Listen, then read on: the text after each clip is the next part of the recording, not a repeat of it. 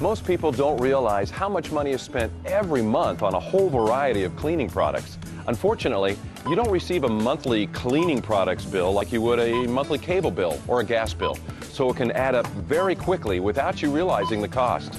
I've selected national brand cleaning products for what an average family of four would typically buy each month.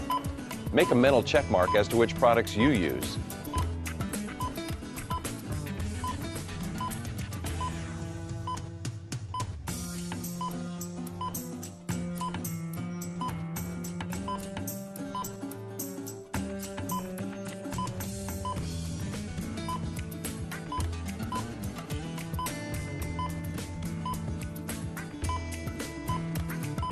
Wow, I spent $117.86. Now, how much do you honestly think that your household is currently spending each month for all your cleaning products?